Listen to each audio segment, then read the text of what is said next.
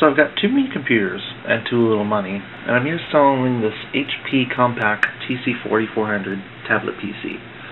Yeah, HP and Compaq. It's kind of an odd combination with Compaq being a brand and a model, but I'm not the marketing genius that came up with it.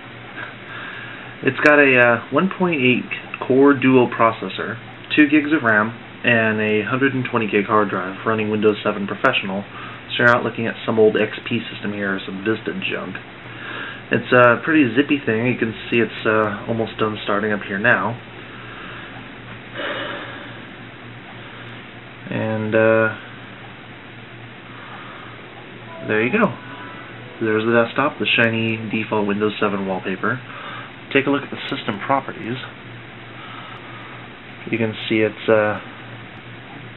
not some phony copy of Windows. It's actually a genuine version of Windows I got from my school. So there's no worries about that coming back to bite you. It's got the Office 2010 beta on it, which is the latest and greatest version of Office. It's a beta, so it does expire in October, but it's June now, so you've got like 4 months of use left in it before you need to buy the real version from Microsoft.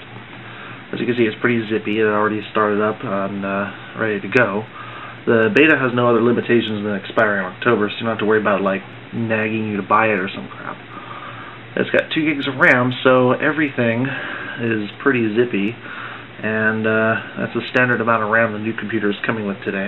And it's all up to spec on the newest features like Arrow as well, so you can impress your friends with this whole window tab flippy trick as well.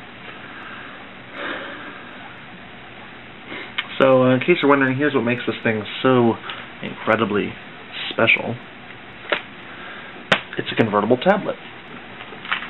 If you pull out the pen, flip it in the right way, it becomes a digital pen and paper, a canvas and brush, a digital scratch pad, whatever you want.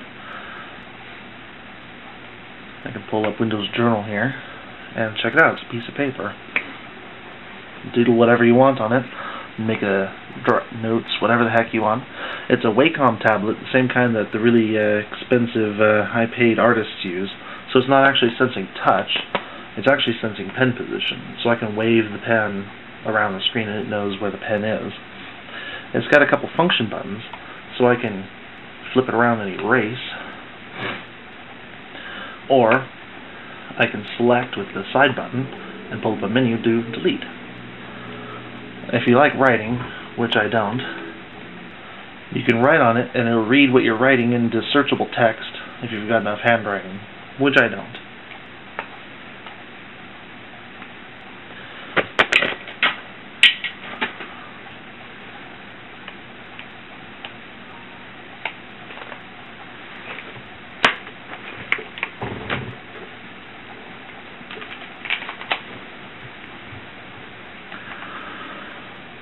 As for battery, it's actually got pretty decent battery life. If I unplug this, you can see that. It runs for about an hour and a half, and there's a program on there that keeps it cool and quiet when it's on battery. You can see it just shut off the arrow effects. Plug that back in. It's got an ambient light sensor, so it dims the screen in low light and brightens in the daylight. You can turn that on or off with the function key.